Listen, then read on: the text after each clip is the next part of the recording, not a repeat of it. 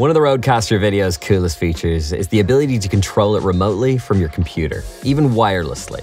This is incredibly useful if you can't be close to the console, allowing you to switch inputs, adjust settings, configure scenes, and even monitor your own production from afar. You can even have multiple computers controlling the one RØDECaster video at the same time, unlocking some pretty unique workflows for bigger productions. In this video, we'll take a look at how to set up and use remote control.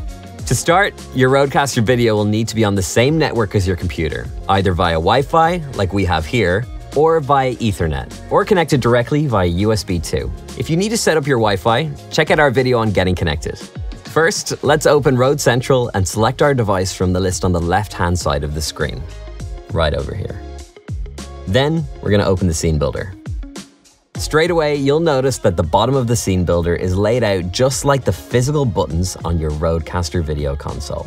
And directly above that, you'll see a screen. You might have guessed it by now. These buttons are how you remotely control your RØDECaster video. Clicking buttons in the scene builder is exactly the same as pressing them on the physical console.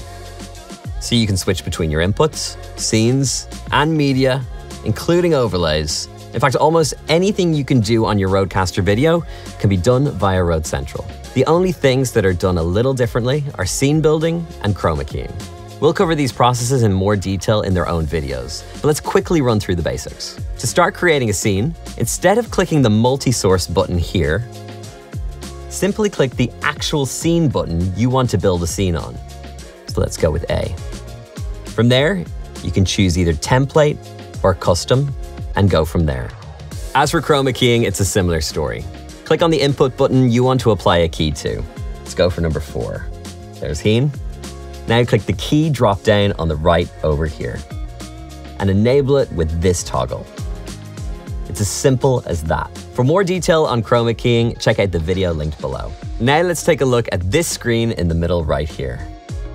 If you're in instant switching mode, the screen will show your live program feed, which is what your audience is seeing. You can use the inspect button if you want to switch this to a preview feed to safely review what's on your other input, scene, or media buttons.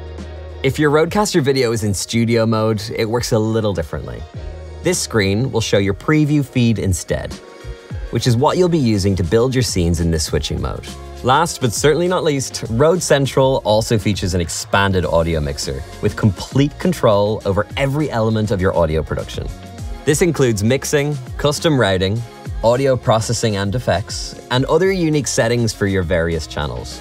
We'll be diving into the audio mixer much deeper in another video, so keep an eye out for that one.